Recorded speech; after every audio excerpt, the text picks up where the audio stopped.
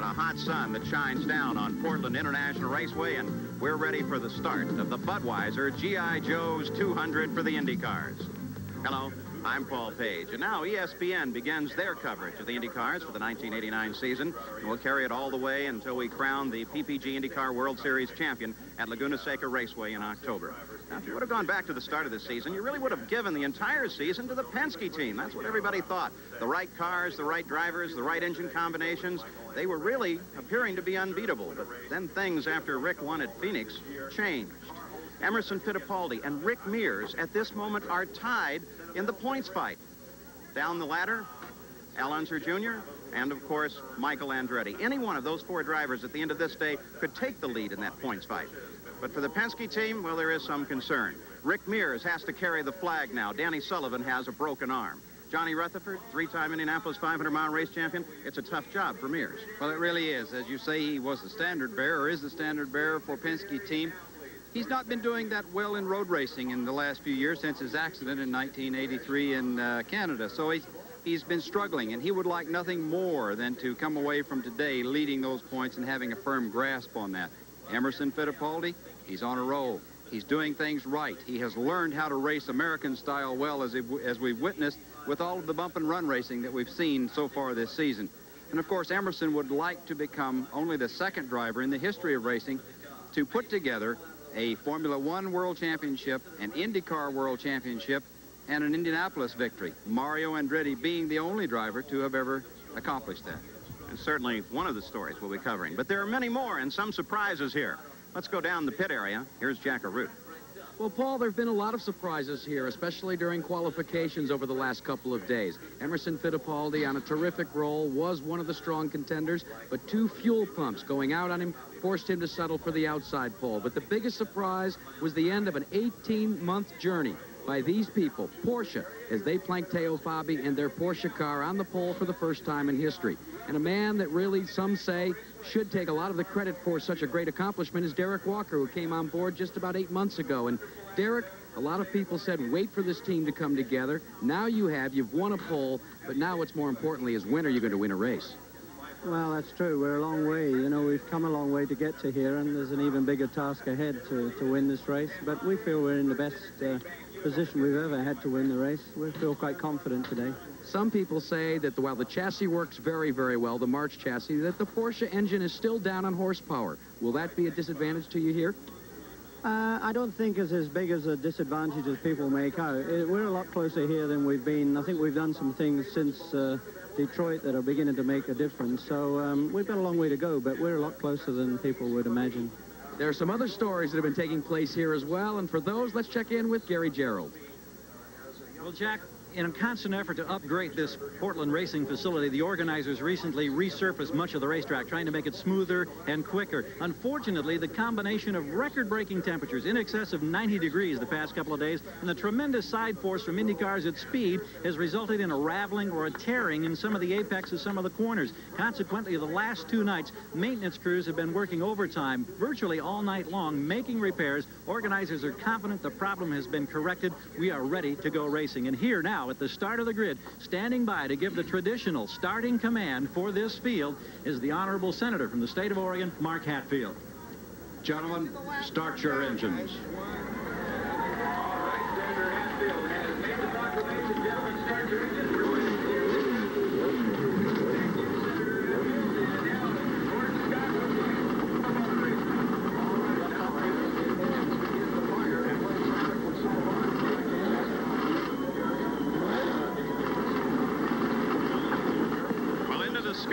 Beautiful blue sky over Portland International. A cluster of balloons as the drivers now sit ready to go. Engines are fired. Concentration focused up at the front row. A lot of questions to be answered in the next 200 miles. Most notably, Emerson Fittipaldi. Will he remain tied with Rick Mears? Will he be at the head of the points fight when this day is over? Or will that Quaker State Porsche be a car that finally scores its first victory? A lot of promise here today, Johnny Rutherford. Yes, Paul, you're right. There are a lot of questions to be answered, and we'll find out at the end of the day. But I think the Porsche is probably the one that's been working and gnawing and doing just what he's doing, getting to the front. So it's they're all getting ready, and there was Teo Fabi as we spoke of him, and this is going to be a good, strong race. We got a glimpse there for a moment over the right shoulder of Al Unser Jr., who starts this race a bit back. There you see it. You see his highly computerized dash display now, which gives him so much more information than before. And the front row. And green and white number 8 sits to the inside, ready to roll out. The first time in some time that Teo Fabi has been on the pole of a race, as now he begins to inch forward. The front row begins to roll away. The second row follows quickly. 26 Indy cars are ready to go. Let's take a look at the starting grid. On the pole is the Porsche, driven by Teo Fabi. It's his first IndyCar pole since 1983. Outside is Emerson Fittipaldi. All 8 of his career wins have been at different tracks, but he's not yet won here at Portland. The second row, Mario Andretti, a 2-time Portland winner. Third row, Arie Luyendyk. Both his best career start and best career finish were here last year. Outside is Rick Mears, who is tied in the points with Emerson Fittipaldi. The fourth row, Michael Andretti, who finished second at Portland 2 different times. Bobby Rahal is outside, who won here in 1987. The fifth row is Al Unser Jr., who scored his first career win here in 1984. And outside is Scott Brayton. His best career finish ever was here in 1987 when he finished 5th. The sixth row is rookie Scott Pruitt. Outside is Irishman Derek Daly. Kevin Cogan on the inside of the 7th row. And Raul Boisel of Brazil to the outside. The inside of the 8th row is Didier Tays of Belgium. And Canada's John Jones. The 9th row is Dominic Dobson. And Italy's Fabrizio Barbazza. And the 12th row, Roberto Guerrero in the Alfa Romeo. And Scott Atchison. The 13th row, Guido Dacco of Italy. And Jean-Pierre Frey of Switzerland. So that's your starting field. They've completed the first of 3 parade laps before a start here behind the PPG pace cars. Let's go to the pits. Gary Gerald. Well, Paul, a year ago, Danny Sullivan, of course, was driving out of this pit for Roger Penske. He got a victory here at Portland. Today, he's on the sideline. Doctor's orders. He's got to rest that broken forearm suffered in the Indy practice crash a month or so ago. Jeff Brabham gets a one-shot try today for Roger Penske. He's qualified the car in the 2nd row. Brabham has absolutely dominated the IMSA circuit the last 2 years. He's won 15 of the last 20 events. But in 85 times in an Indy car, he has never been a winner. He's come close. He told me just a short time ago he knows that he has the best opportunity today that he's ever had in an Indy car. Yeah, definitely. There's a lot of pressure, not only from the team and Miller and all Penske's organization, but for myself, because I feel this is the best opportunity I've ever had, the best car, the best team, and it's a one-shot deal, so it's now or never. Well, Jeff Brabham, confident, he's quick, he's in the 2nd row, he knows he's going to make the best of this one-shot opportunity, Paul. All right, so the crowd now begins to come to its feet as the cars continue to work their way around the circuit. We say good afternoon to them and to you as ESPN begins their coverage of the Indy cars. Al Unser Jr.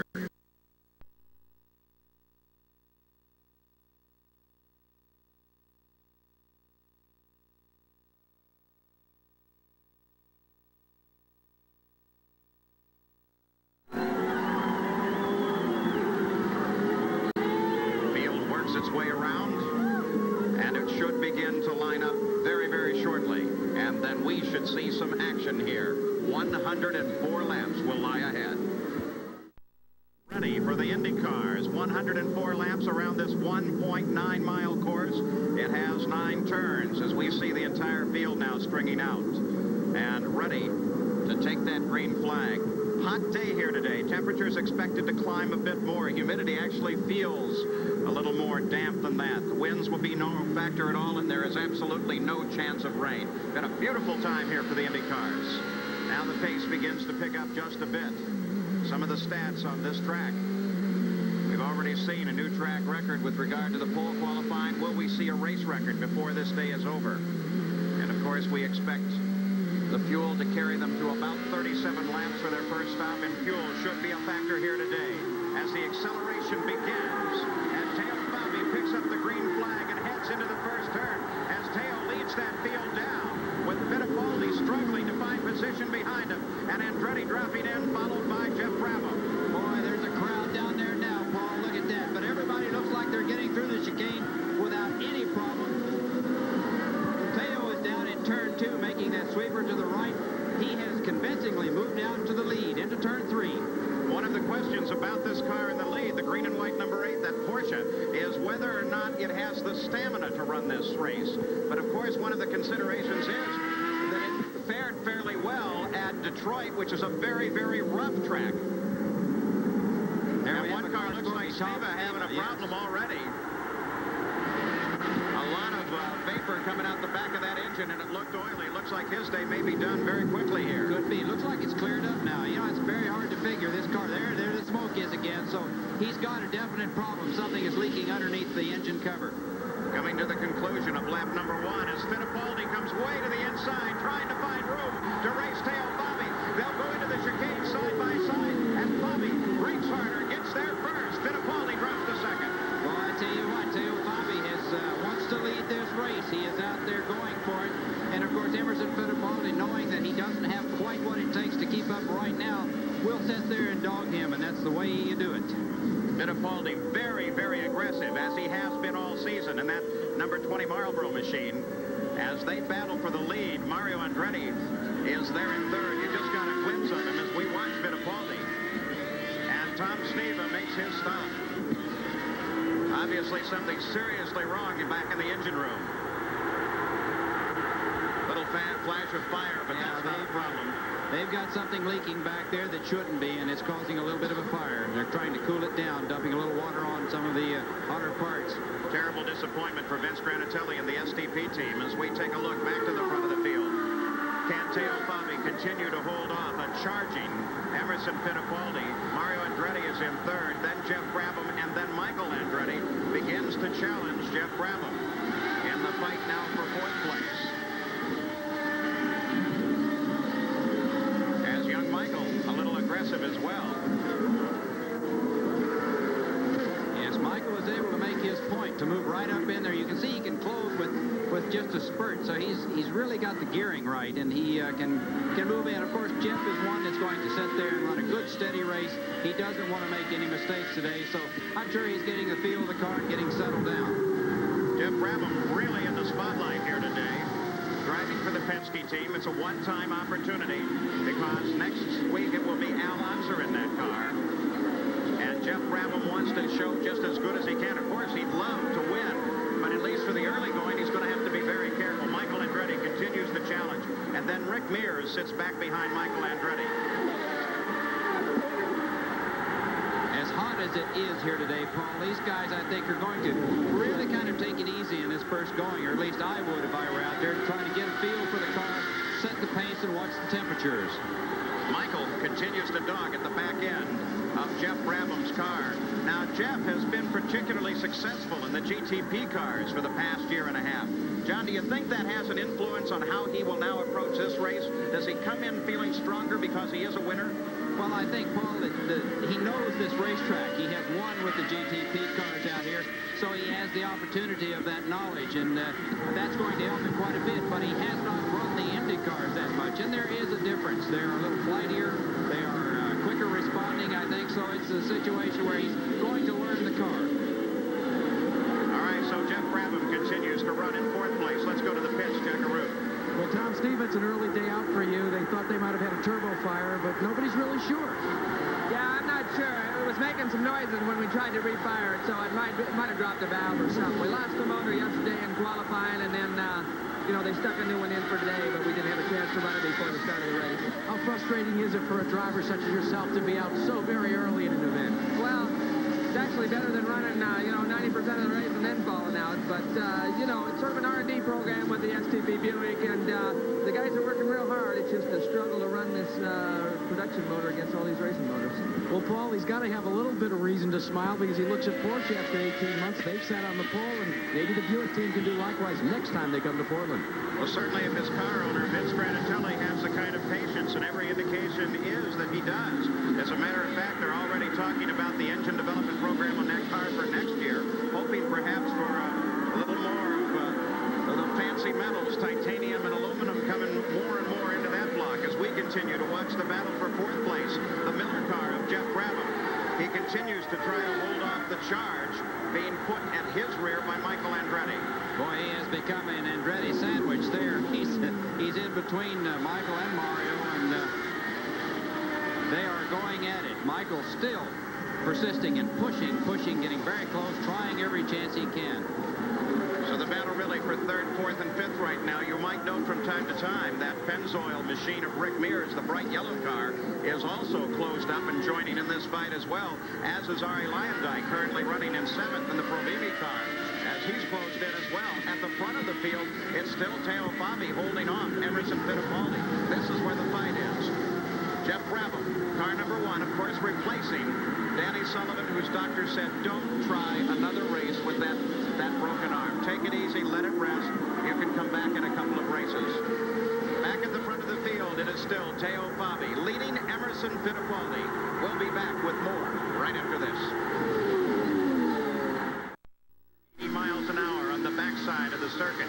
Here at Portland International, I'm Paul Page with Johnny Rutherford, Gary Gerald, and Jack Arute. That's Ari Lyondike, the Provimi car, sitting just ahead. Most of the fighting in this race thus far has centered around these positions, starting with Mario Andretti in third.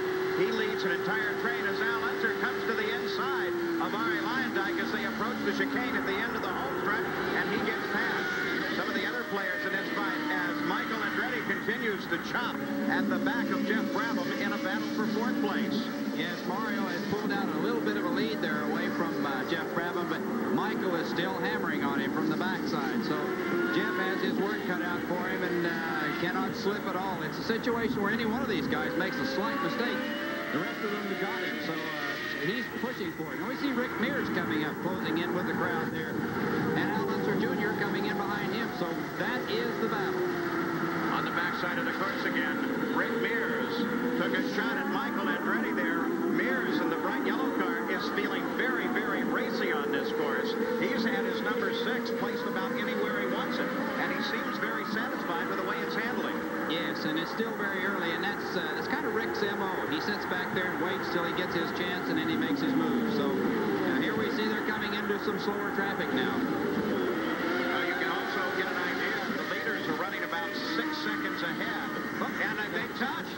As Brabham and Michael Andretti got together there, Michael continues to keep right at him. Doesn't appear that any problem was caused by that. I can't see any damage on the front of Michael's car. No, I think they just touched tires, Paul. And, of course, this new area, you can see it's very black. Here is coming up. There's one of the patches that they've had to make on it. But there's all new paving, and the cars seem to be sticking, and that's the increase for the speed. Rick Mears comes to the outside of Michael, tries to get past, gives it a real good pitch out there.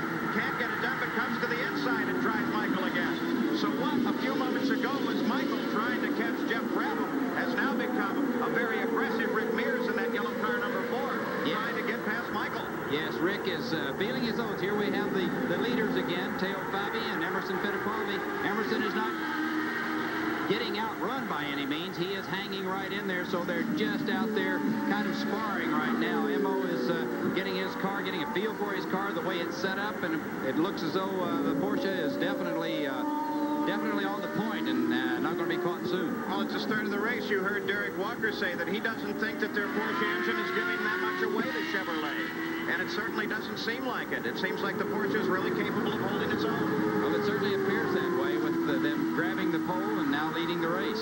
We were talking about the potential Penske dominance at the beginning of this season.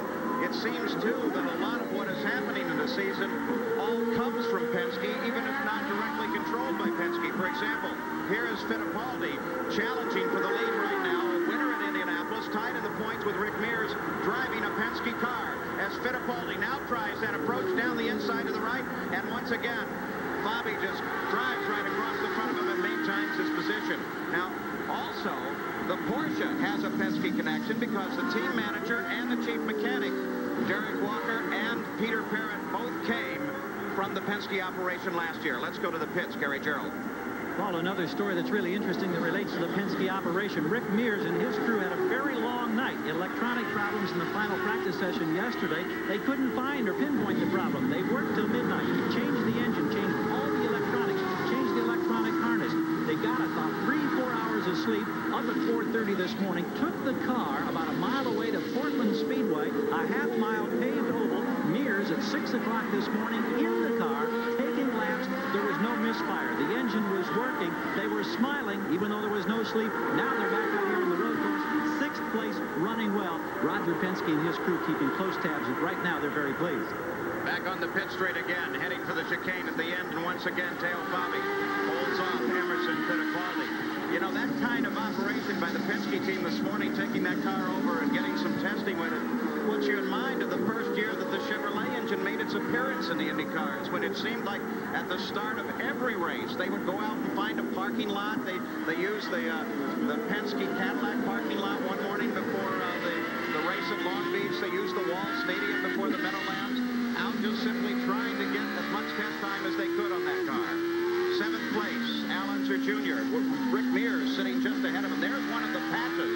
And, Johnny, those patches are a real concern here this weekend. Yes, they've been a problem through the practice and qualifying. The cars, they didn't figure on the cars. And here we see Al Unser making a pass. He tries him on the inside, but he just doesn't quite have it. But the patches where the cars get so much grip in lateral motion that it was actually tearing the new paving away from the old paving that they had laid it over. So they have been working on that, and it appears that they've got the problem solved. Rick Mears just ahead, number 4, runs in 6th place. And little Al is going to try and moves to the outside in the chicane, trying to set up a good entry position for that first sweeping right-hand turn, but has to drop in behind Rick as the battle continues, and nothing has changed in the top 8 positions since the beginning of this race. So Al Unser Jr. continues his pursuit of Rick Mears, and Teo Fabi continues to lead at Portland. Fight continues at the front of the field. Emerson Fittipaldi coming to the inside of Teo Fabi. Can he hold in that position? That's the new Alfa Romeo just ahead of them, and he gets past. So the lead has changed for the first time in this race. Fittipaldi gets around Teo Fabi in the Porsche, and now the Marlboro car is out in front. Oh, he made a resounding pass there. You might have thought that he'd had a chance to come up on Guerrero and use him a little bit. There you can see he's crowding him and trying to get Guerrero's attention in his mirror so he can make a pass. But Emerson, just when he had his opportunity, he drove right by. So that is Guerrero now that sits just ahead of Fittipaldi. Not a factor in this fight. He's one of the back markers in that now Alfa Romeo-powered March. But he became a factor at the front of the field. Now, there is Jeff Brabham as he works his way inside. Another back marker. That was Guido Dacco there. And the fight here is for 4th place with Michael Andretti still on the back. But look at Al Unser Jr. as he tries to find some racing room and get alongside Michael. Al was able to move around Rick Mears and pick up the position so he can challenge Michael. Oh, now this is a real dogfight. That is what it's all about. Racing very, very close. And, of course, everybody trying. At this point, you've got to be very, very cautious because if you make a move and somebody else makes a move, you've got to be sure you've got it out, because if you don't, it could cause an accident. So we continue to watch this fight. Jeff Brabham holding off Michael, and just behind Michael, this car, Al Unser Jr., trying to come up with a good result. He's been struggling a little bit the past couple of races. Yes, he really has, and it's unusual because they started out this season so strongly, and it's hard to put a finger on anything. I don't know whether it's just some bad luck in the engine department or in the chassis department, but Al has been struggling. So Al Unser Jr. has moved around Rick Mears, picked up a position, now lies in 6th. Rick back to 7th, followed by Lion Dyke. Bobby Rahal runs in 9th, and Scott Pruitt is in 10th. At the front of the field, Emerson Fittipaldi was able to work his way around Teo Fabi. Only one lead change thus far in the race. But Teo Fabi, still with a great performance, is holding in there.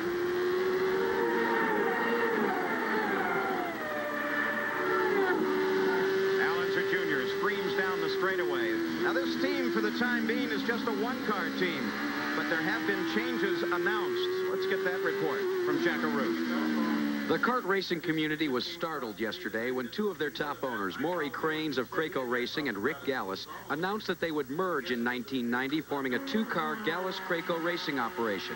The decision was a quick one and started Monday when Rick made a simple phone call. I think I called Maury to ask him, to be honest with you, ask him if he'd be interested in buying cars from me if we decided to do our own car. And after we started talking on the telephone, it just came across to me that maybe this could be more than that. And I called him, and he said he had thoughts about it. So it was almost, I guess it was I'll tell you, this guy doesn't let any grass grow under his feet. I talked to him on Monday morning, or Monday afternoon. On Tuesday morning, he was sitting in my office at 9 o'clock. For Cranes, it means closing down his California shop and moving his people to New Mexico. The 50-50 basis all the way down. Rick and I are co-owners, co-chairman, and we share the responsibilities. And Rick is going to be running the day-to-day operation. He knows it, and I don't. More importantly, for driver Bobby Rahal of Craco, it's long sought-after Chevrolet power. This is a hell of an opportunity for me and for the team. I know that it's going to be great to have Chevy, but it's also going to be great to be with Rick, and great to have Al, because I know with Al I can be honest with him, and he's going to be honest with me, and you know, we get along off the track, and I know we get along on the track, and as teammates, I think we're going to be pretty tough to beat next year. Bobby is my closest friend in IndyCar racing and has been for quite a long time.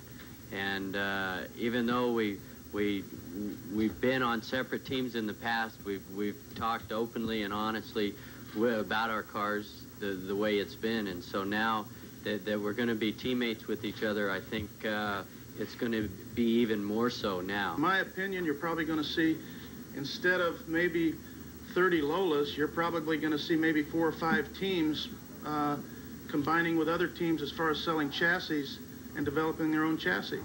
That's what I think. Now, whether that happens or not, we certainly are going that way.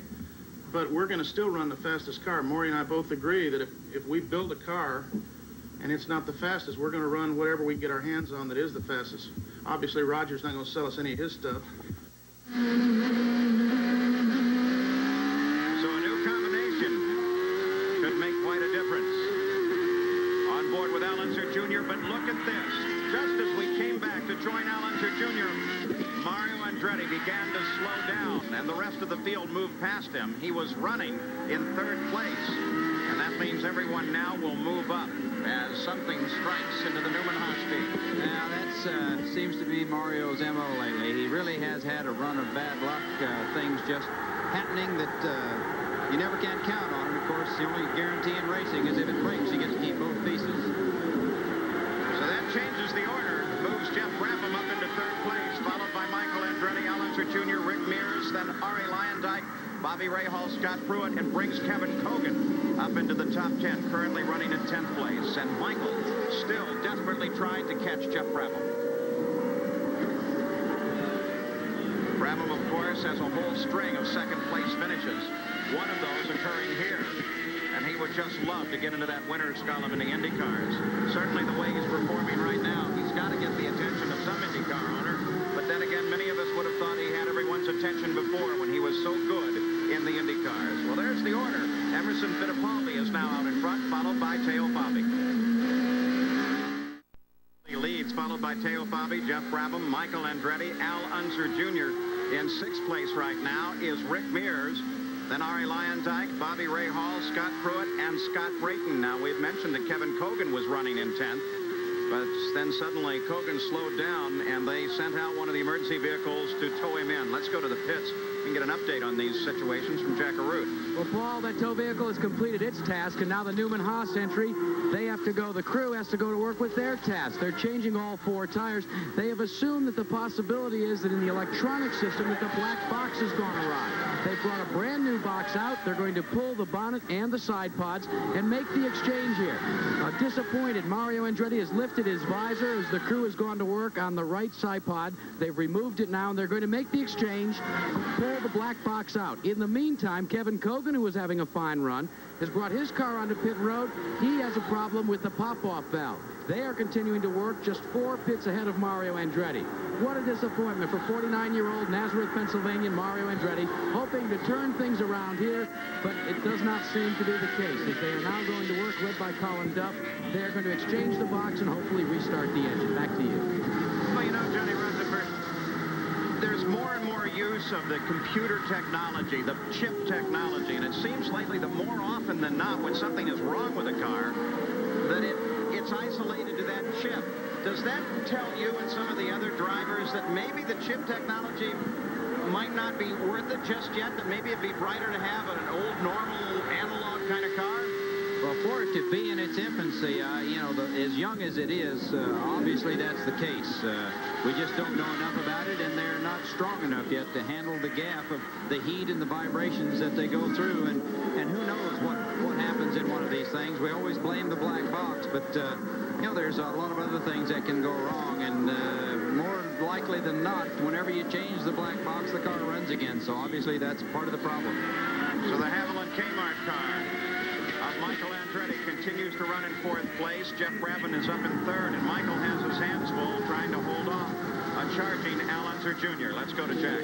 Well, Paul, as you and Johnny Rutherford were surmising as to whether all this high-tech electronics is worth it or not, consider the situation that befell A.J. Foyt here. He has all that electronic technology, got it a little bit late. The electronic fuel management system was not on board his car in Detroit, and he had a pathetic afternoon. He bought one, put it on his car here. They couldn't get it to work right, although when it did work, he ran very well.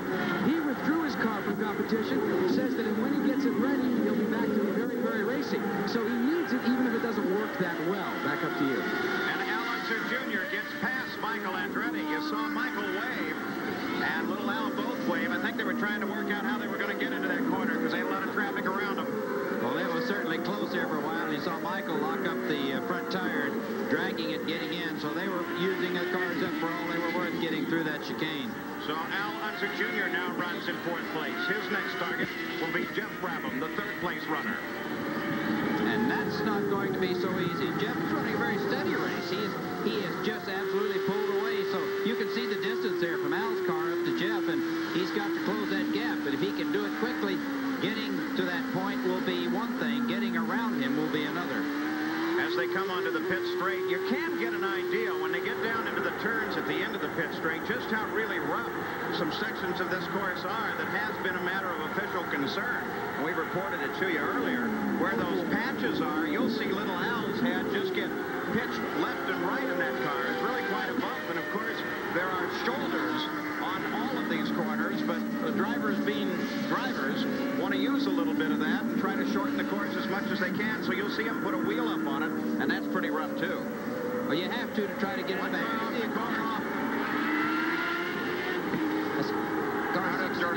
Jourdain went for a little excursion, a little off-road racing there, Paul.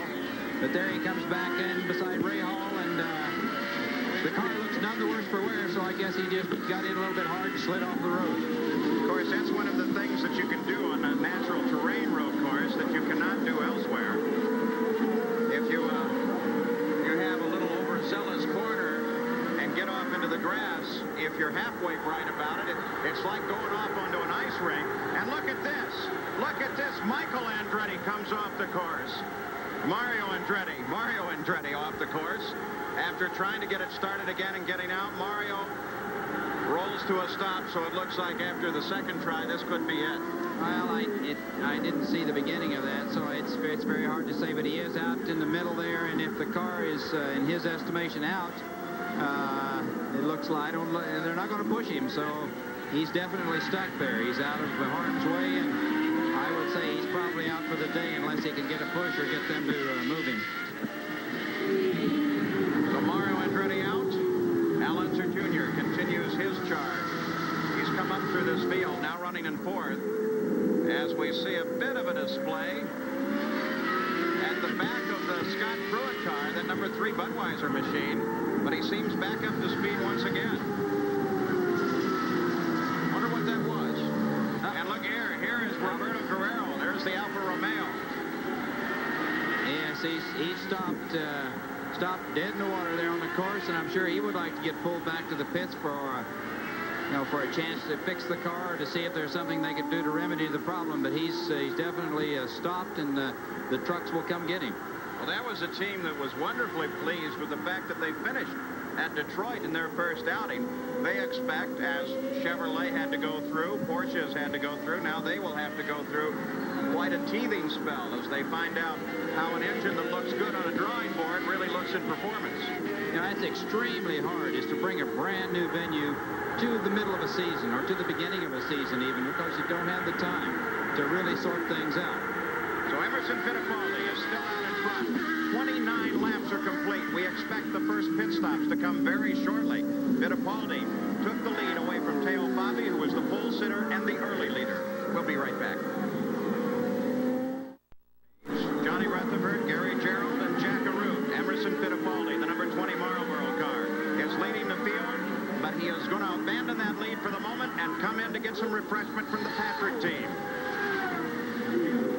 There you see the crew jump out and get on that thing. Let's go to the pits and Jack Arute. Well, Emerson Fittipaldi had a problem on board with his computerized dash. The fuel light went on, indicating that they were running low on fuel, so he's elected to come in approximately 3 laps sooner than they had anticipated. They make a normal stop, take on a full load of fuel, and he is back out very quickly.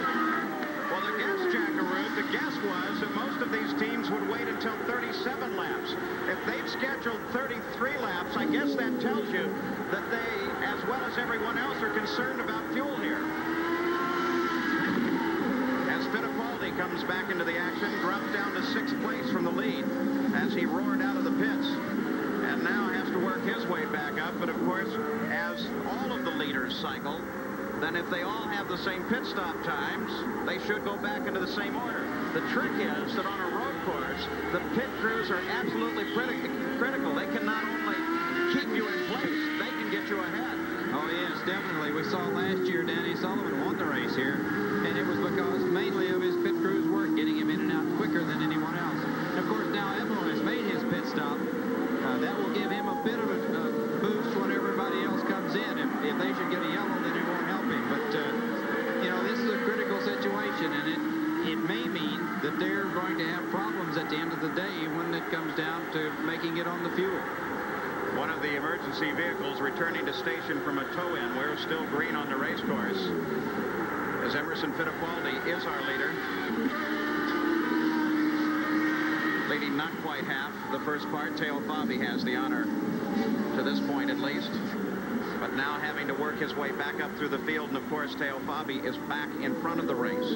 We'll get a pretty good indication here because the Porsche, traveling for all it's worth, will get an indication of what its fuel capabilities are. We've never really gotten a good idea of how far that Porsche can go.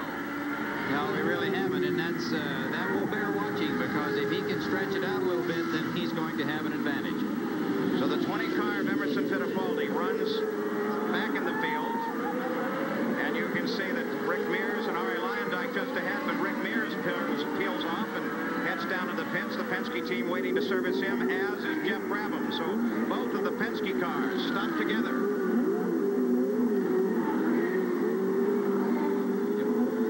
We need to know at this point if this is strategy or if they've actually got fuel lights, if they've had the indications to come in from their instrument panels, because if it's not and it's strategy, then that's one thing, but it could mean that the fuel situation is going to get a little slim at the end. Rick Mears gets away first, but they struggle with the left rear on Jeff Brabham's car. Long stop, 26 seconds, and Jeff Brabham finally rolls back in. So a bit of a problem on the left rear of that car as they were struggling to get it back into the fight. Teo Fabi still runs in the lead, the Penske team, and here he comes. The Penske team made their stop on lap 32. Let's go to the pits, Gary Gerald.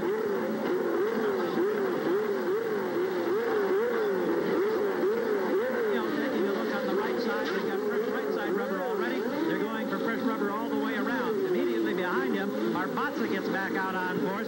Abby's now been in close to 15 seconds. He's still up on the jack. Little Al comes in immediately in front of him. Teo's still up, now down off the mark. It's 19 and a half seconds. There's a weak lug nut that's rolled away from Unser's car. Fabi may have hit it. They're working now on Little Al's car. Rubber on the left side. He's up on his jacks. No opportunity to pick up the full time. Now they have the starter engaged at the back, down off the jacks. They've got to disengage the starter. They pull it out of there. The car, I believe, is under fire. I'm not certain. They're putting the starter back in. They've got a problem trying to either engage or disengage the starter at the rear of the car. They're having all kinds of trouble here for Little Al Unser. Let's go now to Jackaroo. Well, Gary, in taking a look at some additional pit stops here, and in answer to Johnny Rutherford's question, one of the things that the leader, Emerson Fittipaldi, discovered, they had assumed that they would go 33 to 34 laps before a pit stop. But 2 laps before he came in, as early as he did, the light, the fuel light, indicating that you're out of fuel, flashed intermittently. The following lap, it went full on. They did not want to calculate a guess this early in the race, so they elected to follow the electronics and bring the car onto pit road. In the meantime, several other teams have run out of fuel. Bernardo Jourdain and the Alfa Romeo Carrera both completely out of fuel. That's why they came to the pits. Back to you. So fuel definitely a factor, and you saw they finally gave up on the starter, and you saw from the view backwards from Al Unser Jr.'s car that they just decided to push it to get it going. There's the view backwards once again, now at speed. That takes a little courage on behalf of the crew. Not only do you run the risk of getting down the pit lane in a little bit of danger, but also it's not easy to push start one of these cars when it's so hot and it's shut down. No, it really isn't, Paul, because they tend to want to vapor lock when they shut down. They get a lot of heat sink, and it just boils the fuel in the lines, and it really becomes extremely tough. So they were fortunate in getting fuel pumped up. Here we see Scott Brayton being pushed a little bit there. I don't know whether he's going out or whether he's trying to get restarted. So Scott Brayton suffering his problems as well as 2 crew members and 2 kart officials try to get Dim down closer to his pit area. As Emerson Fittipaldi, with that series of stops, resumes the lead of the race. And coming out in second after the stops is Teo Fabi. On board with Derek Daly now, the Rayner car. Just ahead of him is Raul Boisel, the Team Shearson machine. Yes, as you recall, in Detroit, they had a little problem running into one another, and they have had on several occasions. So this will be interesting to watch here. It's a battle for 9th place. Boisel has it at the moment. You see, after Derek went over that patch, the car takes quite a bump, so that patch definitely is a rough area for the cars to run over. We're back with the leader, Emerson Fittipaldi. In second is Michael Andretti. We'll be back. What sport best defines the word action? What exemplifies the perfect marriage of man and machine? Where do these men of action go for news of their sport? I stay on top of things when it comes to IndyCars. Well, when it comes to all the racing news, I read On Track. There's only one place I go for my auto racing news, my On Track, of course. At the office, I really don't have much time to read, but back and forth on the races, my magazine's On Track. On Track is auto racing's news magazine. Only On Track has the answers when it comes to auto racing. Published every 2 weeks, On Track is 100% pure auto racing from cover to classifieds. Order 25 action-filled issues of On Track now for just $19.95, a more than 30% savings off the annual subscription rate. Call 1-800-333-5093 now and take advantage of this limited offer. Don't be the one asking the questions when one phone call will get you On Track. G.I. Joe's 200 at Portland as Rick Mears has hooked up with Teo Fabi in a battle for 3rd place. And Rick is going to try inside the Porsche. Uses all of that curve. Forces Fabi to use quite a bit as well. Comes back, uses a bit himself. In a neat exchange with Rick Mears. As Mears tries to get around Teo Fabi. Boy, that was a try, that's for sure. Of course, Rick is able to close that gap back up because Teo has a slower car in front of him there. And that's... You know, they're catching slower traffic and getting intertwined now, so it bears watching, and it's getting slick out there. The tires are plenty hot. Everybody is bobbling around, and it's really a race. That's Scott Atchison that they both get around. Interestingly enough, he is a protege of Rick. Rick's giving him a lot of help as Rick tries again in the fastest part of the course, trying to use the advantage of the Chevy, and the Chevy does it for Rick as he gets around Teo Fabi. Did we say this guy was racy or what? Oh, I think he is. He's back. He showed that in his practice here. He was very, very quick, and now look, he just pulls away, gets some distance on the Porsche. You wonder, though, you've got some pretty good brain power in that Porsche pit between Derek Walker and Peter Parrott. I wonder, Johnny, if they didn't take a look their fuel situation, because those pit stops seem to tell you with 104 laps difference that this is no longer a two-stop race, that they're going to face a third spot. Maybe Derek Walker and Peter Parrott said, tail, slow it down a little. We're going to pace it for a while. What do you think? It could be. Could well be. It'll bear watching anyway, Paul, because that's the only time you ever fool with a boost is to turn it down and maybe take a little strain off. Let's go to the pits. Update, Jack Arute. Well, Paul, what you're looking at are some fuel calculations that are taking place in your leader's pit in the Pat Patrick pit. Now, Pat Patrick has been working with him, checking the fuel mileage based upon that first stop. And Pat, checking to see if Little Al had stopped. Pat, you only went 30 laps on that first round of fuel. That could make this a three-stop race for you people. Yeah, it'll be a three-stop race. We just hope we finish, Jack. Is fuel going to be the big factor here? It's a problem for us. Severe problem. Well, we've seen an indication that maybe all is not well in the leader's pit. Let's go back to you. Well, a very candid Pat Patrick there. Normally, he guards himself a little more than that. Who said definitely a three-stop race, and definitely, look at that. There you saw the signboard. 2 more stops given to one of the teams. So there's little question about it now. What started out in the game plan for almost everybody as a 2-stop race now looks like a 3-stop, with Pat Patrick telling you that the leader, Emerson Fittipaldi, may not have enough fuel to go the distance, and if they're in that shape, you have to assume other people are as well. Yeah, you think you'll know now that they'll have to turn the boost down and do some short shifting. But now comes that chip technology as we watch Al Unser Jr. closing in, trying to come back around Emerson Fittipaldi and get back onto the leader lap. He's a lap down at the moment. Yeah, he's making a pass on DD8 Thays there. When you see the onboard, you see that liquid crystal display, that new dashboard in front of him. Now Al at least has a little more information on what is happening in the car and happening in the engine. You see how slick it's getting too, as you saw him pitch the wheel and catch the car there.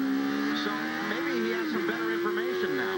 Well, you know, Paul, at this point, I can assure you that you're not looking at that instrument panel. You don't have a chance to glimpse at it, trying to keep the car on the road. So as fast as they're going around here, is not much attention paid to that instrument panel, except maybe to check to see that maybe the temperatures are just right. But at this point, he's not worried about that. He's leaving that element to the crew. The crew has to figure that for him, so he doesn't have to worry about it. He can drive the car and watch the road. All right, so out in front, Emerson Fittipaldi, followed by Michael Andretti, Rick Mears, and then Teo Fabi. As the lead begins to close down, let's take a look at the latest in racing technology in this ESPN Track Back.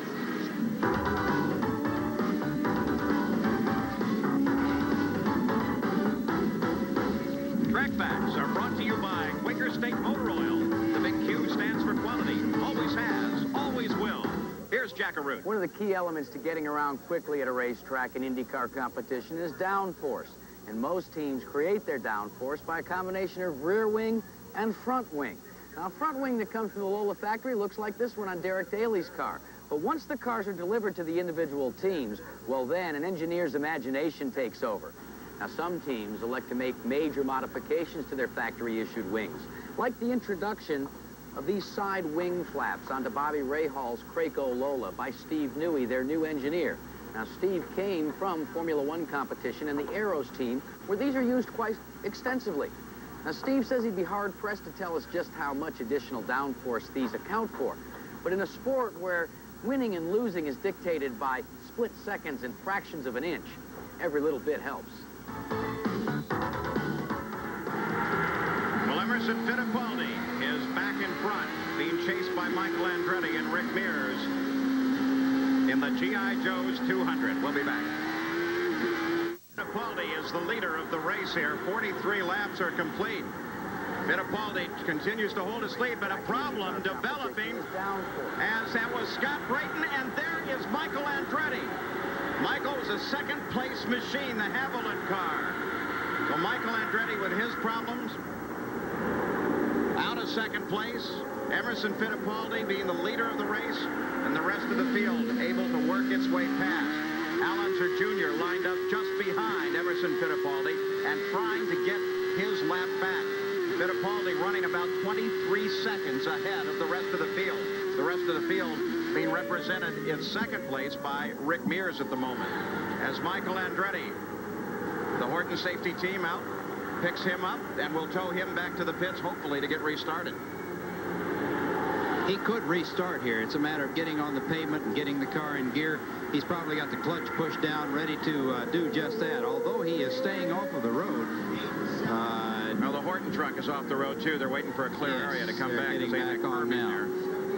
Well, Michael Andretti might be able to get restarted. Involved in contact with a Scott Brayton machine. And look at little Al as he tries to get around Fittipaldi and get the lap back. They're wheel-to-wheel shades of the Indy 500.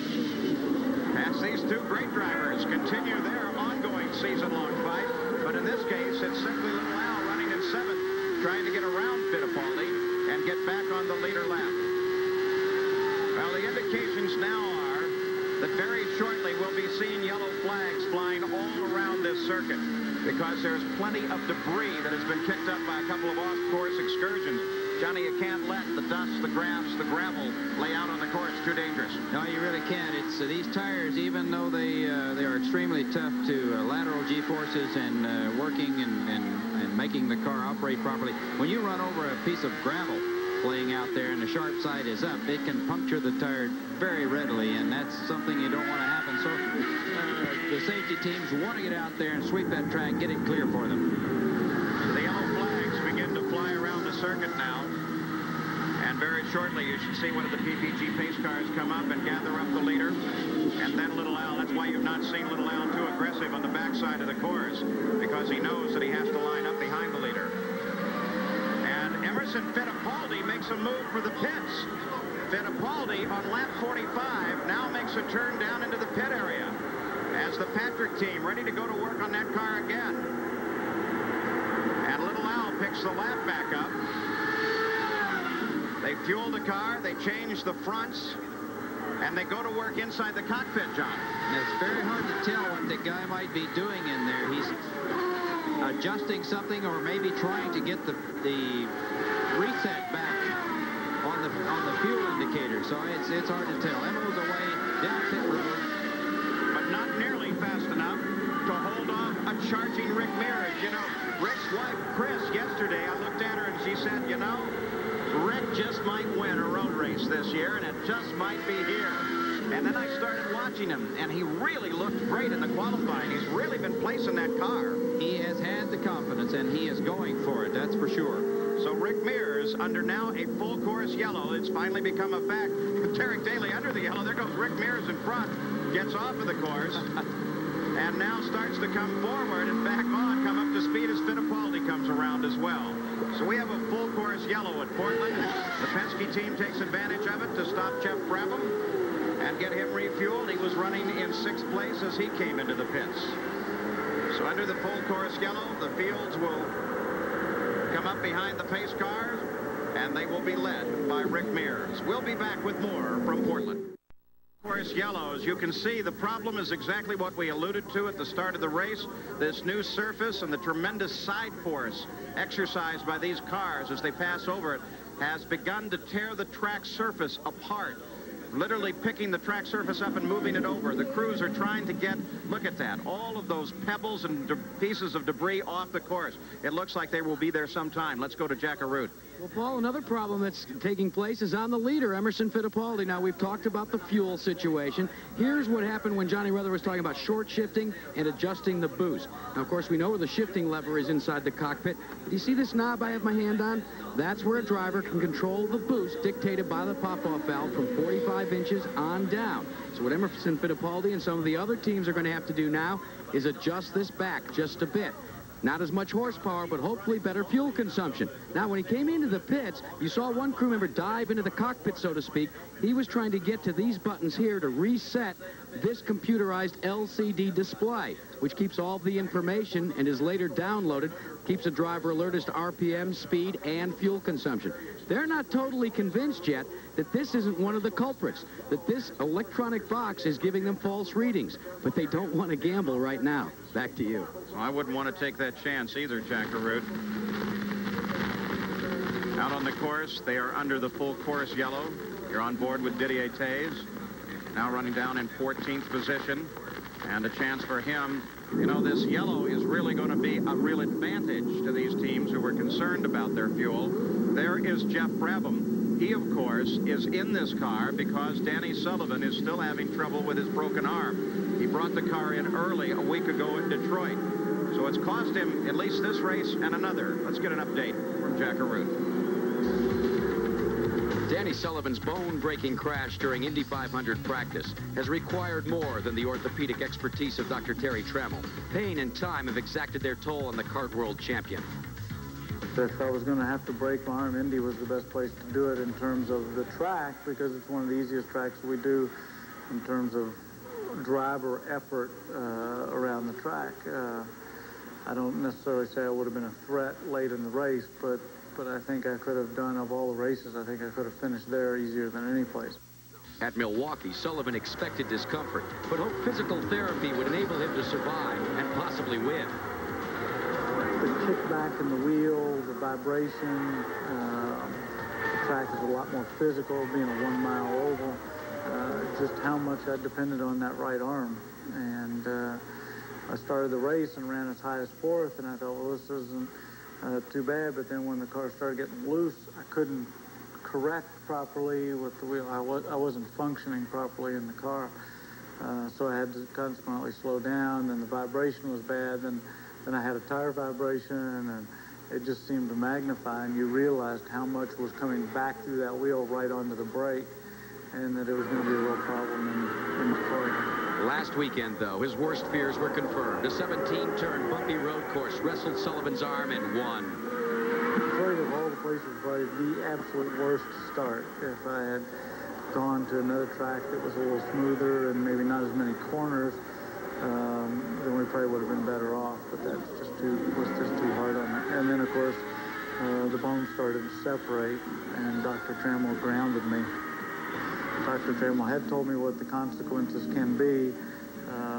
I'd look kind of silly to stick it in the wall or have an incident with somebody else because of my arm. So I just thought maybe it's better just to go out right now, park it, and be done with it for a while. Danny accepted his fate and has stepped aside for 2 races, giving way to Jeff Brabham here and Al Unser Sr. at Cleveland. No longer at the wheel, he came here Friday to watch.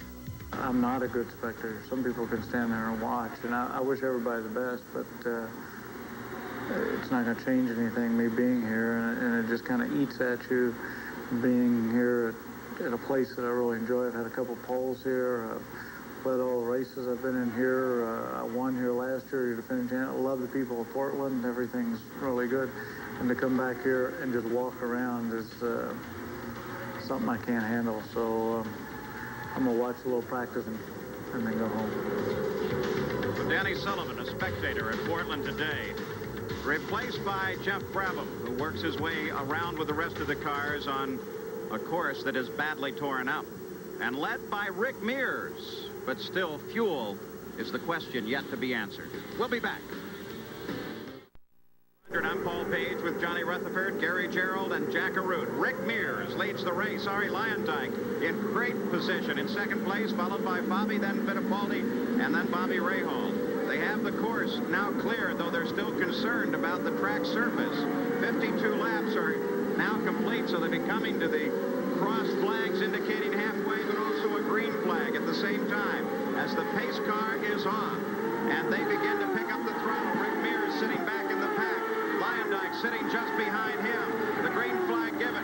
That's Mears, the bright yellow car, the Pennzoil machine, coming in behind Al Unser Jr., who runs in 8th, a lap off the pace still. And for the first time, they will now get an idea of how much work has been done on that course. Here they are coming around turn number 2, heading for 3. So 3 is where the problem is for the racetrack coming apart, Paul. He looked backwards now, and that's the leader, Rick Mears, that bright Pennzoil number 4.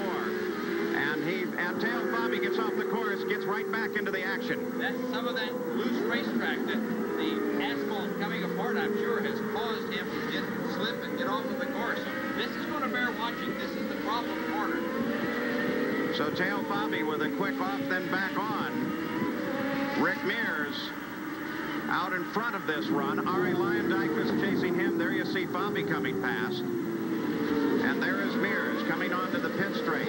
He's managed to put Raul Boisel between himself and Ari Lyondike and been using that Chevrolet power to his advantage to try to get away from Lyondike. this race has a couple of question marks working for it. Number one is the quality of the track surface as we watch the 20 car of Emerson Fittipaldi. And Fittipaldi manages to improve his position by getting around Lyondike and picking up second place now. Bobby Rahal comes forward as well. So the top of the order changes, and there you see the positioning of Fittipaldi and, of course, of Rahal. Jeff Brabham still runs in the 5th place. So the question is the quality of the track surface. The question is also one of fuel. Do these teams have enough fuel to get to the end of the race? Pat Patrick has already said they don't think so.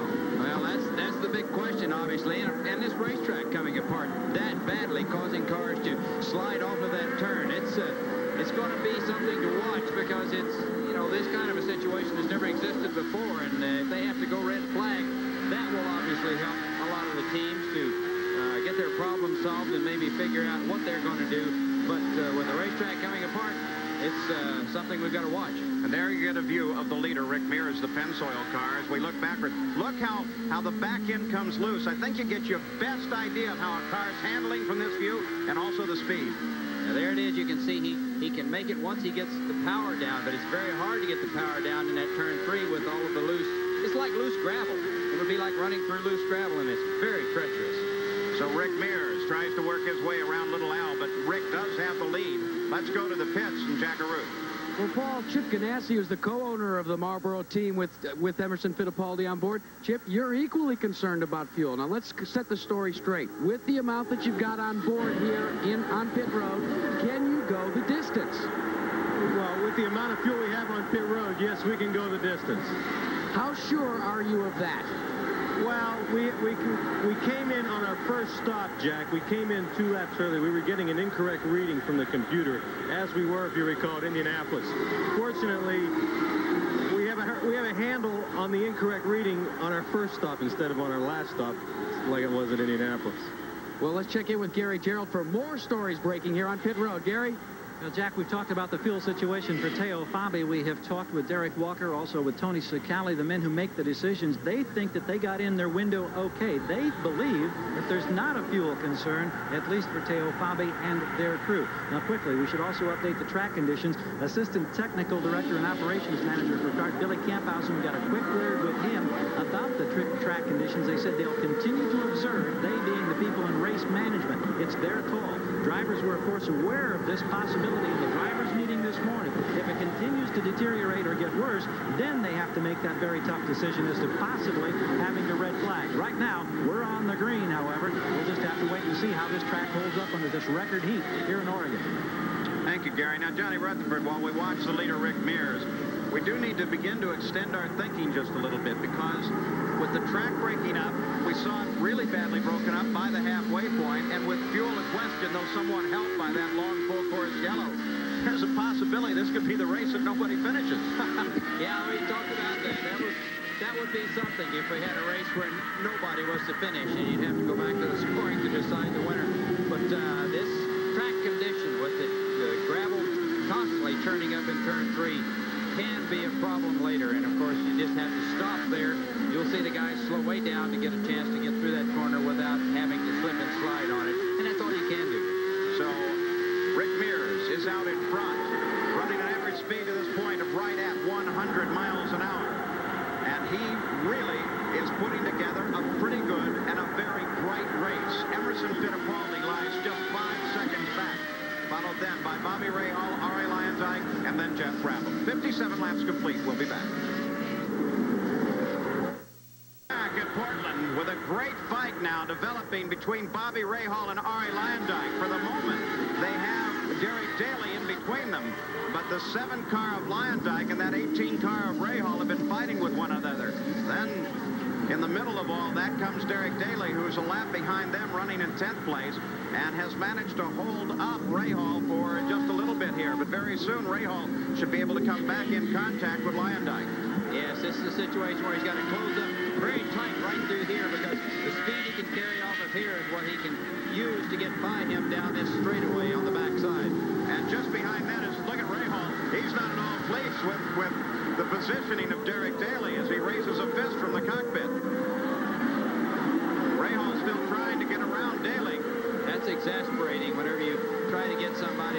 look like that, and you know he's a lap down to you, and you can't get by. So Ray Hall, there he goes. He gets a chance to pull out, slipstream a little bit, make his presence known, and then out break him into the turn. There he pulls over and gets the line into the corner. Now they're on board with Derek Daly as Jeff Brabham gets around as well. That really breaks up your momentum, and momentum is so important. It really does, and it's a rhythm you almost get into. You get the feel for it, and you're cutting good laps, and suddenly, if you're slow enough that somebody makes a move on you, it upsets that rhythm, and you're going to start all over again. There's the leader, Rick Mears, the Pennzoil car number 4. Turning laps now at about 115 miles an hour as we take a look at the race summary. The leaders, of course, have been Teo Fabi, Emerson Fittipaldi, and now Rick Mears. One full course yellow, though there have been individual standing cautions throughout the course. And the attrition has not been what we expected. Tom Sneva, Mario Andretti, Bernard Jourdain, and Roberto Guerrero, the only cars out of this race. Now at lap 61, I would have expected a good deal more. With this heat, I would have thought so too, but there again, it's the guys are using their heads and not taxing that equipment as hard as they maybe could. Well, Fittipaldi is narrowing the gap just a little bit. He's carved it down a second in the past 3 laps. He was running about 5 2/10. He's now 4 1/10 behind. Let's go to Gary Gerald. Well, let's talk a little bit about what contributes to fuel consumption on a road course. Here is a spare rear wing for the Penske team. It's big, it's bulky, it's not at all like the super speedway small trim rear wings. It creates a lot of drag on the long front straightaway and on the back straightaway where speeds are better than 170 miles per hour. When you create drag, you have to use more energy. You use more energy, you use more fuel. That's basically what it boils down to. Now, you can trade off and run a smaller wing here at Portland, but what you gain, maybe as much as 10 miles per hour on the straightaway, you lose in downforce, and then you slide through the corners. So they have to achieve the balance. To achieve the balance in this race surface, everybody's using these large wings, and they're all eating up the fuel. That's just part of the problem that all these teams juggle with week after week on the IndyCar circuit. Well, all of racing is a compromise to try and find out how to go as fast as you can. You still have to get all the power down, and you still have to have the downforce. That's where the compromise comes in. You're on board with Al Unser Jr. That is the 3 car of Scott Pruitt, the Budweiser machine, lying just ahead. And they are fighting for 7th place. Young Scott Pruitt now beginning to show his teeth in the IndyCars. He was tentative in the early part of the season, but he's looking pretty good now. Yes, he is. He's done extremely well. Finished second at Detroit last week, so Scott is starting to get comfortable. He's getting confident with the car, and that's the name of the game. When you can get that and you can go out there and you think on any given day I can win this thing, then you make it happen. Well, you see Rick Mears, the leader of the race, right in behind this battle for 7th place. Scott Pruitt really scored all of his championship in sedan-style racing. The IMSA GTO cars, the SCCA Trans Am cars. Coming to an open-wheel car is a whole different world. Oh, it really is. It's quite a bit different. In fact, it's apples and oranges. You can't compare the two. Kind of like comparing an L-1011 to a jet fighter. Yes, right. And it's a situation where he's made the transition very well. And a lot of that's mental. You know, it's a mental transition. He gets a chance to get out and feel the car and see what it's like, and then he makes his 2+2s and goes ahead. What a great view of Scott Pruitt, the number 3 Budweiser car, chased by the Valvoline machine of Al Unser Jr. in a battle for 7th place. Rick Mears is still the leader of the race. Could it be his day to win on the road course? Unser Jr. in pursuit of Scott Pruitt comes to the inside in the first turn. They're side by side. Al over the curb and into the side of Pruitt. Little Al slides off of the course. Pruitt continues on in that fight for 7th place. But Little Al, he can get going again. Back on course. Oh, his wing is knocked way out of shape, as we can see there. Take a look at that rear wing. Al Unser Jr. has a problem. He'll go to the pits. In the meantime, let's get this report from Jack Arute. Well, Paul, the heat down here has been almost oppressive, but this is carrying it one step too far. A water main has busted here on pit road, and we're holding it down now right in front of Emerson Fittipaldi's pit. Let's go further down pit road to Gary Gerald. Little Al Al is now in, the rear wing dragging as he came in, the crew over the wall, and they want to replace it. They've got the spare out there, but this is going to take a tremendous amount of time, and the young man who got his first ever IndyCar win here on Father's Day 5 years ago can only sit in the cockpit now and contemplate what might have been. There'll be no victory today for little Al. The question right now is whether or not he'll even be able to get back out on the course as his crew just keeps scrambling back and forth, trying now to replace a bulky rear wing. Paul? Well, when that wing went down, you have no idea, besides the wing, what kind of damage it might have done to the wing mount. And they seem to be having their problems trying to get the bent and broken material out so they can put a new wing in. Now let's take a look at this again. On board with little Al. He tries to get inside Scott Pruitt. Yeah, he's pulling down on the inside, heading for the chicane, trying to outrake him up over the curb hard. He lost it there and spun as they touched. He's still got it running. You can see his oil light going there, and he gets the car in first gear, gets back underway. And of course, the wing was broken, and I'm sure he felt it dragging as he picked up speed here, and it was all over. Looking at it in slow-mo now from the first turn camera. Both of them side by side into the corner. As Scott Pruitt simply held his line. He held his line, and he had the line, and little Al was a little out of position. And when they touched, having to get out of the throttle, it just set him free, and away he went. Of course, the rule is the race course belongs to the guy in front. The responsibilities for the overtaking car. Yes, and there's little Al's view in slow motion. He's taking way too much of that curve there. Of course, there he was hit and out of position and spins into the wall. But he was bright enough to kick the clutch in. All that caught the Armco barrier here was the rear wing. He was able to drive the car back in because he kicked the clutch in, kept the engine going, and now the crew works on that wing. So Al Unser Jr. involved with Scott Pruitt. Pruitt continues on. They have the new, look at that. Not only the wing, but the wing mount. What they're attaching there is the whole back end of a gearbox. Right, there you see the tray he's holding. That's the exhaust tray that covers up all of the gearbox and the lines running under there. That's the stainless steel tray that they put in place for the exhaust to channel down. The actual mechanism back there is the wing bolts into a bracket, and the bracket allows some adjustability. Randy Lewis has come to a stop on the corners, and one of those corners that has been a problem. But they've decided that the brace was not even in good shape, and they had to take the casting that is the rear of the gearbox on Little Al's car and replace all of that. So they're waving the cars to the inside of the course. Rick Mears is still the leader. Yellow in that section for Randy Lewis. Emerson Fittipaldi runs in second. We'll be back. Down. The crew was laid out for a fuel stop. Emerson Fittipaldi just worked his way past.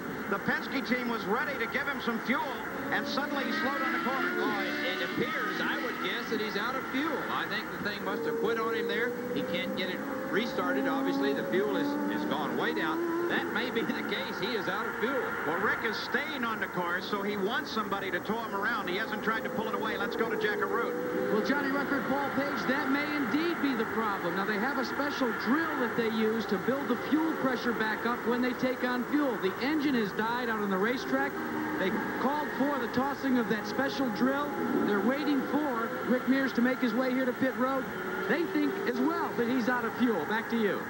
And Rick Mears now signaling to the corner marshals, get me going. I want to get on this race course. I don't want to pull it off. I think they're a little anxious about the position the car sits on the race course. But Rick is not going to turn those wheels off the course. He's going to try to keep it going and hope that he gets a tow. Rightfully so. If he stays out there, they will hook up to him with the emergency truck and pull him in. And look at this fight come around the corner, though. There is the leader, Emerson Fittipaldi, but stuffed right up his tailpipe is a second-place car, that 18 Crankle machine of Bobby Rahal. Yes, that's going to be a real dogfight. Rahal's hungry for a victory, and when he gets this close, you can become superhuman. Now, in the Rahal car, we're talking the Cosworth engine. Given the fuel situations, here's an engine that doesn't seem to perform as well. But now Rahal goes into the pits. What I was going to ask was, does it get any better fuel economy? Well, it's very hard to say. You know, they both have electronic fuel systems, so it's a matter of which one gets it set up to do which. And Emerson Fittipaldi, of course, now is still out on the race course. He has stopped here for fuel. So let's go to Gary Gerald. Well, we're watching this Craco crew work. Bobby Rahal with a cool drink. He flips the back over the top of the wall. They've been in 14, now 15 seconds. They're trying to get all the fuel they possibly can in. He engages the clutch as they come off the jack and really smokes the tires. 18.5 for Rahal. Let's go to Jackaroo. Gary Gerald, as you watch that pit stop right behind me, there's been a lot of spirited discussion between Roger Penske and the kart people. He's saying, tow my car in. We've just run out of fuel. So far, they have not done that. Also want to remind you people in the booth that Emerson Fittipaldi pitted under that caution. So he's got a little bit more pad than the rest of these guys in terms of fuel on board. Now, we understand that Rick Mears is now finally being towed onto pit road. Let's go back up to you. Well, there's Roger Penske, certainly worried. He takes control of the Rick Mears car. When the car is actually on the track, Mears is under a tow from the Horton safety team, so he should be able to get the tow into the pits, get refueled, and get going. Going back to the Rahal Emerson Fittipaldi situation, with Rahal making his stop first, if he can go to the end, when Emerson makes his stop, he will be able to pick up the gap, and that will put them back racing one another, and that will be very interesting. Rahal may have just made the key move. Now remember, though, that Fittipaldi also made a late stop under that full course yellow, so the tactics played by the pits are so critically important here. Emerson Fittipaldi, the 20 car, out in front by 6 seconds over the other Penske car, Jeff Brabham. That puts poor Rick Mears down about 3 or 4 laps at least here now, or maybe even 5 laps to the leaders, because he sat on the course waiting for the tow. Well, Rick has dropped out of the top 10 now, back to 11th place. Continues to drop further backward. Once they get that car into the pits, there will still be some work for it, because it will be hard to restart. As suggested, the Penske team does have a drill that they go through to try to get fuel pressure back up. There we see the camera. There was Mears in the pits. So Rick Mears now making his stop, getting some of that precious methanol fuel, as they already go to work trying to get the engine to crank. And Ari Lyondike comes off the course, back on quickly. The advantage of a crash-lined race course. If you were on a temporary circuit on a street course, that would have been the end of Lyondike's fate. It would have been the concrete. They're a little bit forgiving, though that can be quite an exciting ride from time to time. Car seems to speed up when it comes off onto the grass, doesn't it, John? It really does. It gains about 50 or 100 miles an hour at least. You know, Ari Lyondike's done a good job today. He's steadily moved up, and of course, he does well on this track. He's some of his best finishes and some of his best qualifying has been right here. His best results have indeed come here as Lyondike works alongside Guido Dacco down into the first turn.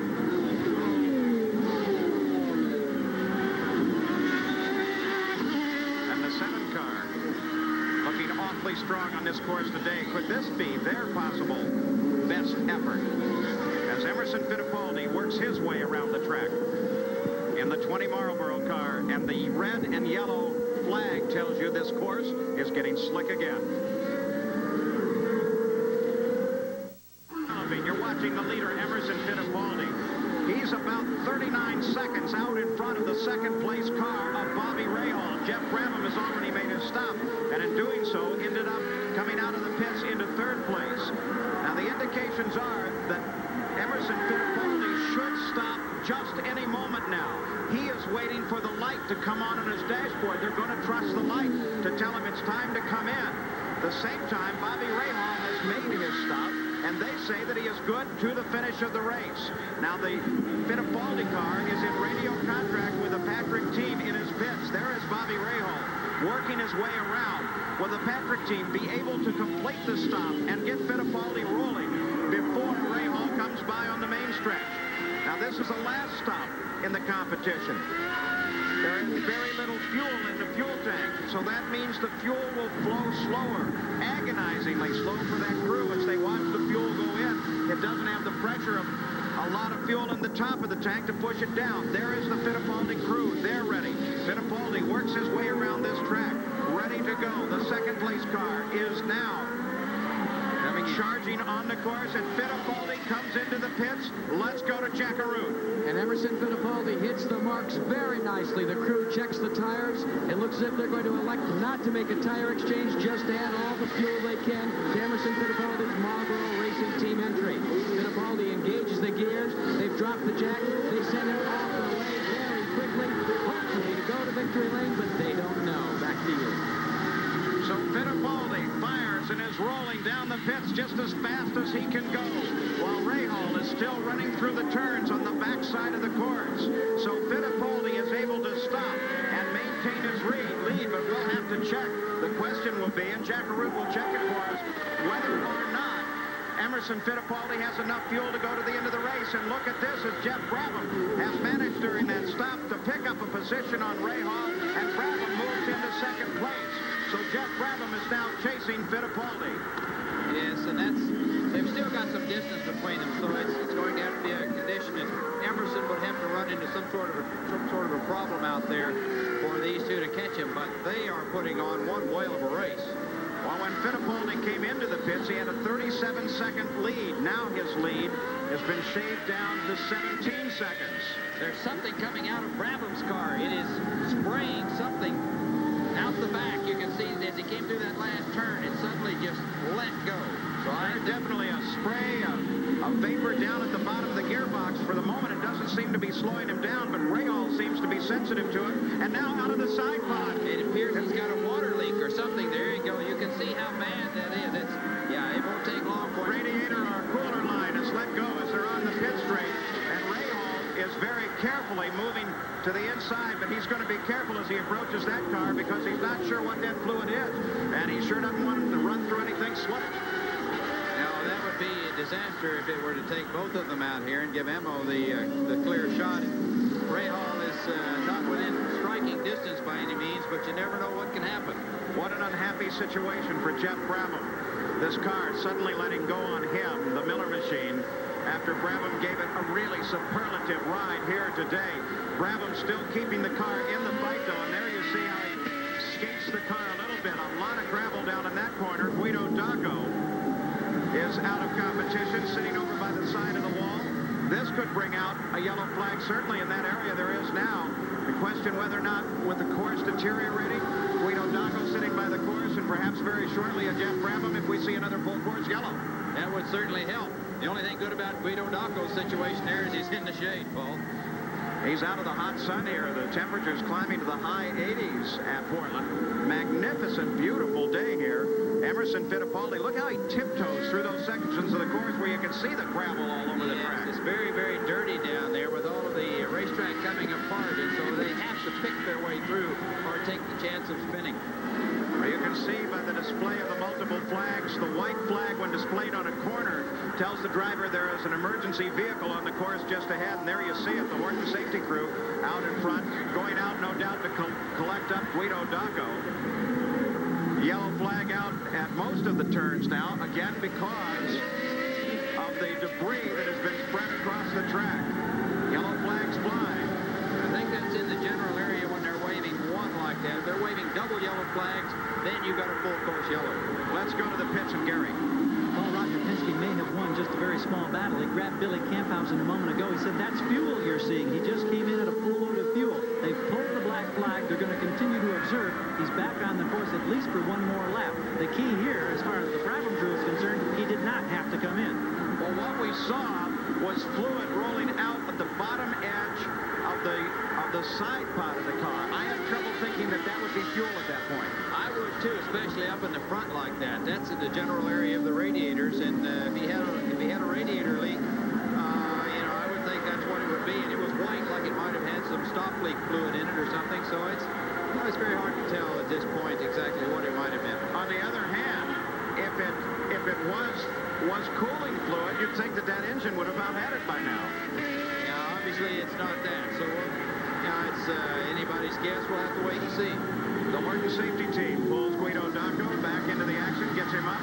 They'll take him back to the pits. As Bobby Rahal continues to chase Jeff Brabham, and Rahal has radioed his crew. He'd love to see Brabham black flag. Fittipaldi is still the leader. We'll be back. The battle for second place. It's still Jeff Brabham as Rick Mears slides off the course. Rick Mears, who was running in 10th place and was the leader at one time, takes a quick spin off the course. This course, Johnny Rutherford, is getting very slick once again. Very treacherous, Paul. It's just like running on pea gravel out there in the turns. Rick motioning there. He wants to get pushed to get restarted again if he possibly can. It's a shame that the track's coming apart like that because it's been such a beautiful race and a beautiful race course. Black flag was just displayed to Jeff Brabham, telling him to come into the pits. The officials want to look at that car. So Roger Penske with this car being called into the black flag, and Rick with a spin. Once again, having their problems, the Penske organization. And Rahal now deciding that it's wiser to try to get around this car, closing right up behind Jeff Brabham, and another display of vapor, this time at the bottom of the gearbox. Now, I would think that that would indicate some...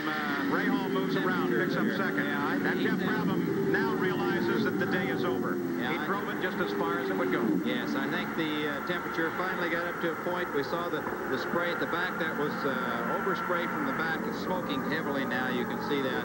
I would think that he just ran it out of water and overcooked it. What a terrible disappointment. The two Penske cars in the same lap, sitting by the edge of the race course. So promising, and yet gone away so quickly. Rick Mears, who was leading this race for a time, and Jeff Brabham, who hoped to have his best day ever in the Indy cars, was running in second, was in a position perhaps to challenge the lead, and now his day is done as well. Yeah, they were throwing water on Brabham's car. It generated so much heat under that engine cover that they were trying to cool down some of the parts. You can see it smoking still badly there, so that's a shame. Jeff gave it a good try today. It's a shame that the car had to do that for him. So many fans of Jeff Brabham really looking for him to do well in the Indy cars. He does wonderfully well in the IMSA GTP cars. Rick Mears is now on the tow rope, and I'm sure hopes to get restarted, so maybe the Penskes can salvage some, and the tow rope slips through his hands. They'll have to bring it back and give it to him.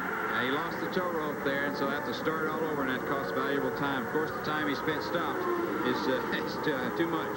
Mears has dropped out of the top 10, running in 11th behind Roger Penske there. Chris Mears, very dejected. For Jeff Brabham, what a disappointment, but still, he did a lovely job.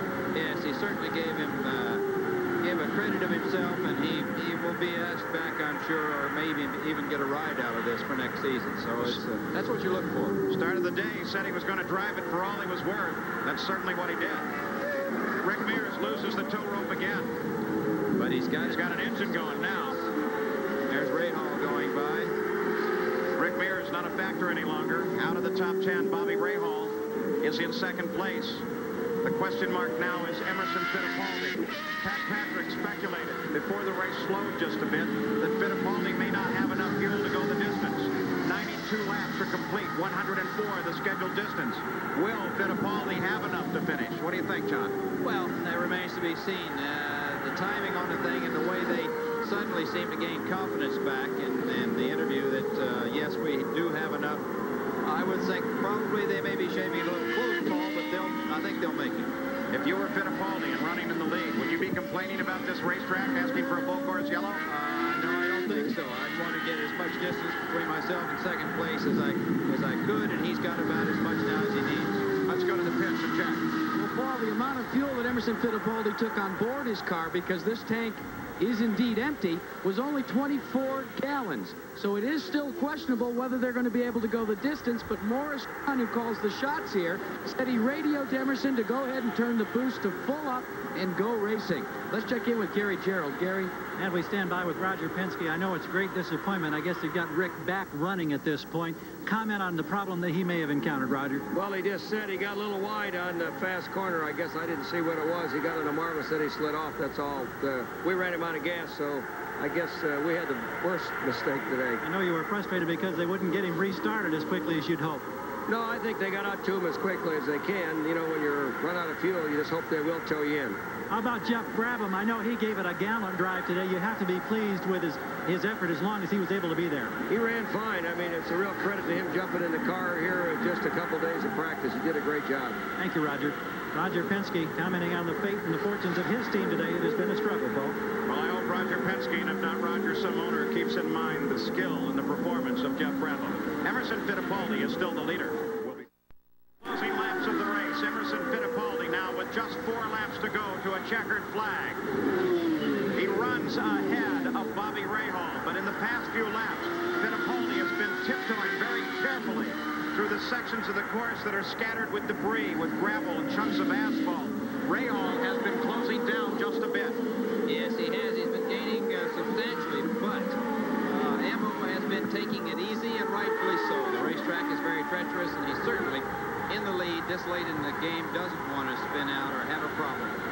Here comes Bobby Rahal. That's Teo Fabi, the pole sitter and early leader of the race. As Rahal tries to catch the leader, Emerson Fittipaldi. Will it be another victory for Fittipaldi? Rick Mears, who had his problems earlier, is back and running on the race course. There's been some other action here during the past few minutes. There is Rick Mears when he got off the course earlier. The quick spin almost to the wall, but he was able to keep the car off the wall and finally get a tow and get the machine going. Now this is on board Little Al's car a little bit ago, and ahead is Scott Pruitt. Little Al running in 11th place, chasing Pruitt down and trying to get around him. And look here, Scott Pruitt, the back end goes loose, comes around to watch Little Al.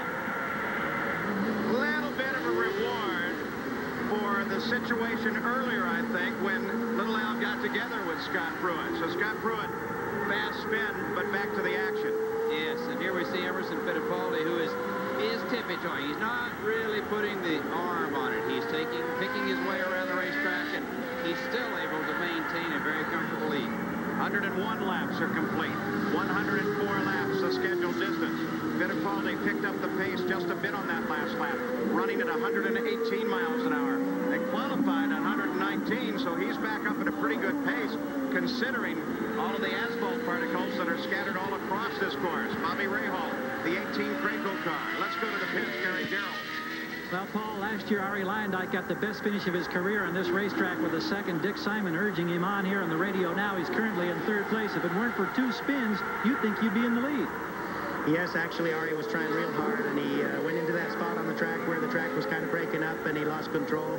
And, of course, then he was behind. So then in trying to catch back up again, which he was doing at about 3 seconds almost a lap, he spun again. So right now we're just trying to hold our own and finish third. God willing, the car will hold together the next 2 laps, and that's where it'll be, because Rahal is not pulling away from him, and Teo Fabi is not catching him. Thank you, Dick. They got to be happy down here for Ari Lyondike, Paul. That beautiful black number 7 Pravimi car, Ari Lyondike, running in third. Certainly had his shot at the front of the field as well. 2 laps to go now. Emerson Fittipaldi still the leader. Will it be potential back-to-back victories for this Indianapolis champion? He sure looks solid, but the question is still, is he running on vapors in that fuel tank? Well, that is the question. Can he make it to the end? Everyone seems to think so, but we won't know until he takes that checkered flag, and that could be agonizing for the next 2 laps for him. Fittipaldi now may have actually too much information from that lovely onboard computer system as the white flag comes out to Fittipaldi, indicating 1 lap to go. He may be able to tell exactly how much he has left, and it just may not be enough. Fittipaldi on the white flag lap, working his way around. That would certainly be exasperating to have led most of the laps today. And now he can afford to pick his way around. He's got a comfortable lead coming through turn 3 there, where he knows that there's been a lot of spins, a lot of problems. Into turn 4, heading out onto the backside. Let's go to the pits. Jackaroo. Well, let's check a quick look with Pat Patrick. Patrick, you're almost down to it now, Mr. Patrick. Can you make it? I think we can. We're on the white flag lap. We feel pretty good right now. Well, they're still crossing their fingers down here, but they're waiting for Emerson Fittipaldi to come across the stripe for the final time. But Jackaroo, he's tiptoeing his way around the course now, still keeping the speed up, but certainly not with the verve or the power that we saw earlier as he makes that turn onto the pit straight. The 20 car, the Marlboro machine of Emerson Fittipaldi. The checkered flag, and Fittipaldi has won it. He nursed that car through rough, gravelly courses and a very, very low fuel tank to pick up the win. The Craco machine, number 18, Bobby Rahal, Cosworth Power, comes off that final turn and onto the pit straight. Just ahead is the checkered flag for Bobby Rahal, who will come home in 2nd place. And Ari Lyondike goes off the course once again, keeps it under power, and gets back on. Teo Fabi is running in 4th place and should not be a threat to Ari Lyondike. So with his off-and-on excursion, Lyondike can maintain 3rd place. Yes, and of course Ari likes this place, and that will fit in with his MO. So that's good to see Ari and Dick Simon get a good finish here. They needed it. So Ari Lyondike will come home in 3rd. Emerson Fittipaldi led 62 laps of this run to take the checkered flag and back-to-back victories. A week ago at Detroit, now this week at Portland. What will it hold in store for us next week at Cleveland as Lyondike finishes his race, and Emerson Fittipaldi now can drive slowly.